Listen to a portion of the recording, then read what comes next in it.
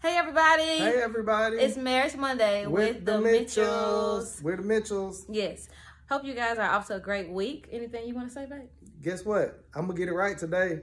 We asked and you answered. So here's the answer to the most popular question from yesterday. Yes. And that was question B, recovery after huge disagreements. Okay, First off, everybody has them. Yes. Everybody has a point in their marriage where they're like, I don't think I want to be married to you anymore. I don't know if we can really recover from this. Okay, everybody has it. And you can recover. Yes, you can. So we're going to tell you how we recover. We're not saying this is the way for every single couple. This is just how we recover. Right. Amen. All right. Hey, be honest. You got to be honest. Yes, be honest about whatever happened and why it happened. What were your feelings? Why did you say that? What made you say that? Did you really mean that? Like, let's get to the bottom of this. Let's get to the core of it so we can move forward. Why did you do that? Why did you, whatever it is, you have to be honest about it so that you guys can work through it and hopefully move on away from it. And this doesn't happen, easily. It's not. Like, honesty is not easy, especially when you know it's going to hurt that person. But guess what? You got to be honest. You got to say, hey, this is what I did. This is why I did it.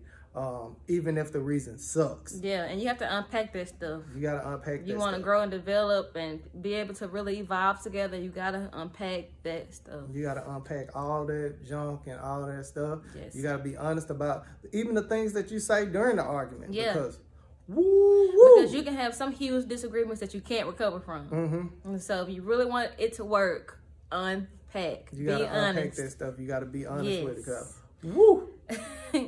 B, forgive and forget. Wait, come again. Forgive and forget.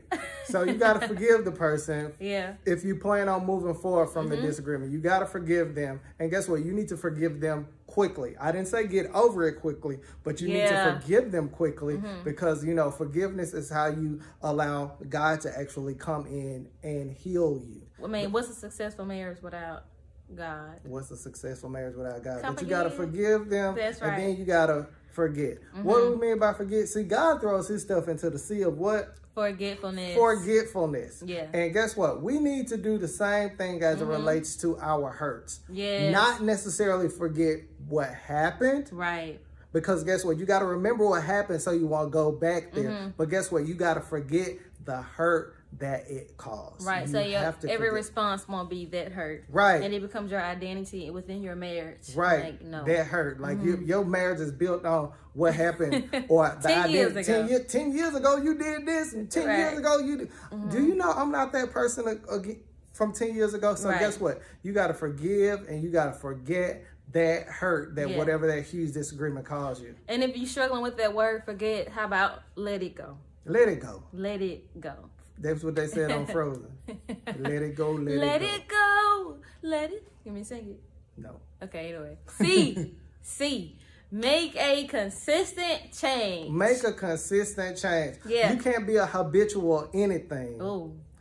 Yep, I said it. You can't be a habitual anything and expect somebody to recover from it. Like, I can't be a constant liar and expect her to start believing and trusting me. Amen. You can't, if somebody in their marriage, you can't be a constant cheater. Yeah. And, every time I cheat, it won't happen again. Right. You keep doing the same thing. So guess what? Whatever that issue is, guess what? I got to make a consistent change. I can't do that anymore. I can't curse Trinity out no more and expect her to want to talk to me, or she can't curse me out, or whatever it might be. You know, we don't cuss. We don't do no stuff like that. That mess?